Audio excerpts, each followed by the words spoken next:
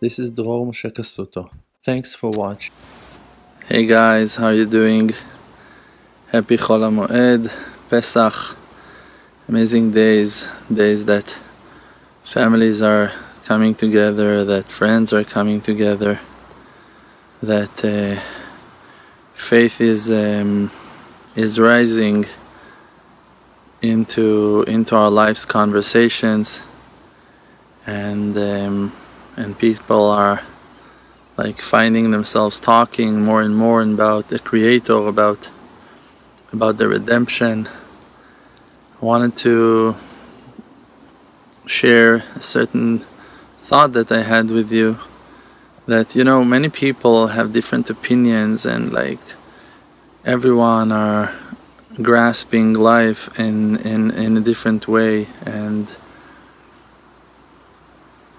some people base their wisdom and their knowledge and understanding on true tradition and on conversation that they heard from real wise people.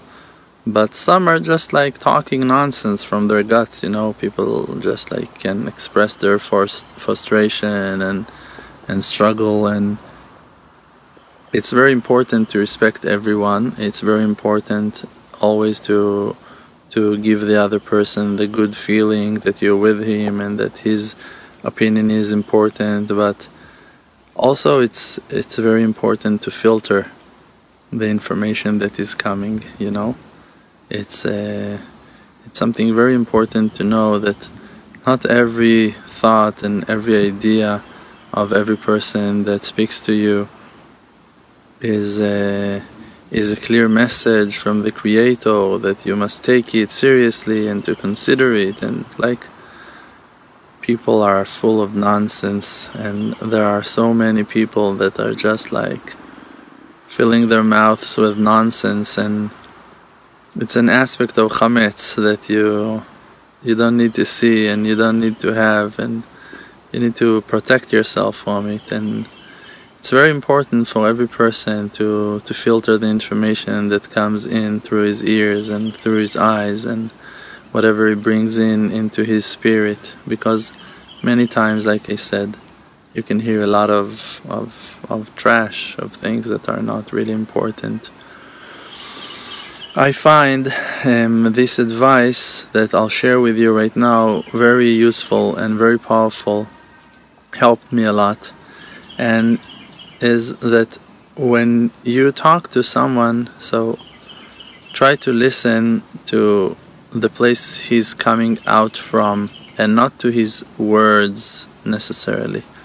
Many times a person is trying to express some inner frustration, some sadness, some bitterness, some sadness that he experienced in life, like a desire for good or something, and he doesn't know exactly how to choose the right words to express it. And he can be rude, he can be loud, he can be vulgarian, I think you say, and sometimes he gonna mock, he gonna make jokes, whatever, and sometimes you're gonna feel not comfortable hearing him talking about those things. But if you try to listen to where he's coming from, means what's his real intention, where really he's trying to what really he tries to express, so then you'll find the right answer for him. Because to go into debates and into arguments with people, and like immediately you create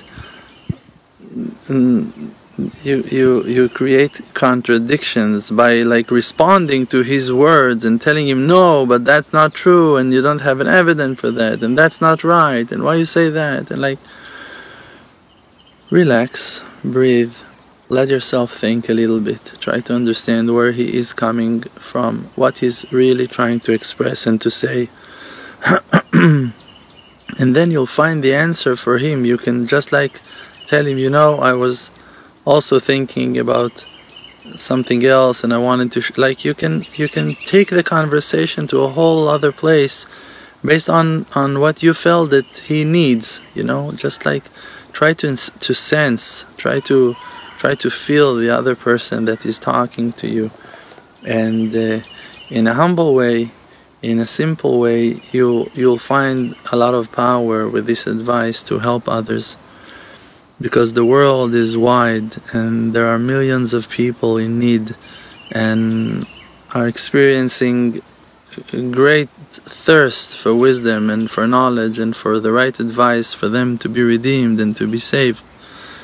And if you have even a drop of faith in the desert, a drop of water, even if you have a crumb of food, it can revive souls. Even if you have only a little bit of knowledge and a little bit of understanding, just the fact that you are willing to share and to talk and to be nice and to listen calmly and with patience and to accept your friend and the fact that he's different and not exactly like you is not scaring you off and rejecting you. Oh no, like what is he talking? Oh, he's Jewish. No, he's Christian. No, he's Muslim. He's like this. He's like that. Like, go above all the physical differences and try to listen to his spirit. Try to understand where is he holding in life. There are parents that their children are in prison and that's why they're so terrified.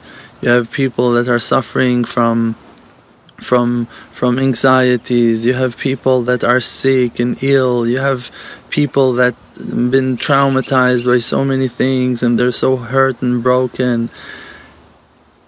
You cannot not understand them. Like, we must open our hearts to everyone and to understand that, okay, so now he's cursing, he's now like shouting, he's arguing, he's fighting, he himself is stucking himself on that silly point with no use and just arguing and arguing. Listen, he's stuck. You must understand, he is stuck. Like, give him a hand. And you're not going to give him a hand by falling with him, and of course not with agreeing with him on something that is wrong. If you disrespect or or not accepting this idea, you don't need to accept it now or to tolerate it. No, you can take the conversation to a higher level, to a spiritual dimension, by trying to understand where is he holding, where his pain is coming out from, what is he experiencing, what's going on in his life, and then just like to hug him in that place, to tell him, yeah, life is hard, I understand, some things are like very complex, like really, and then tell him about your life, tell him about your struggles, tell him about your doubts, like uplift the conversation to a higher level, to a spiritual level, to a discussion about inner things, meaningful things, things with purpose. And I think it can do a lot of good to increase the peace and love and respect in the world.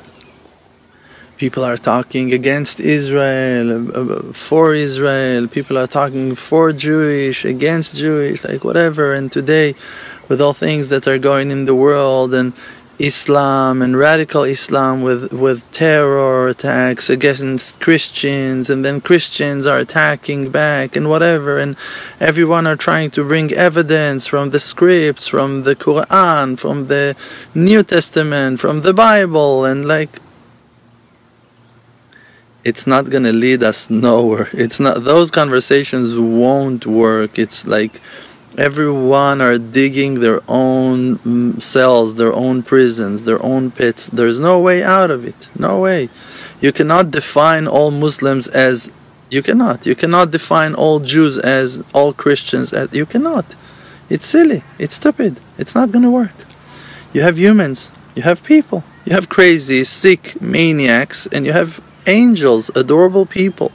You have holy people in all three religions, in all nations, even in nations that are following different faith that you call them foreign, and they are worshipping idols, and like Hindus or whatever.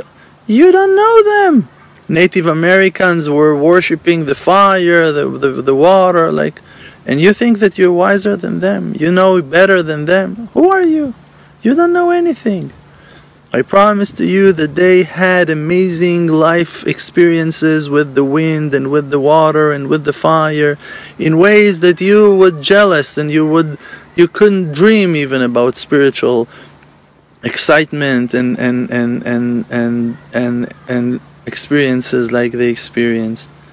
So for that we need to respect each other and to try to understand the spirits and where they're coming from, and to love and appreciate the beauty and the glory of their souls and spirits, and to respect them for who they are and for where they're coming out from. And I believe that with that advice we're going to have much deeper and meaningful conversations and connections and relationships. And B'ezrat Hashem, we're going to do much more good in this world. And thank you, and have an awesome holidays and awesome time with your families and with your beloved ones and with the Creator. And may the Creator answer to all our prayers in no time and fulfill all our dreams and all of our hopes, and that all of our goals will come true and all of our dreams will come true together as one. Amen. I bless you and I pray for you, and may the Creator bless you to believe in yourselves and always to be happy and healthy and wealthy. Amen.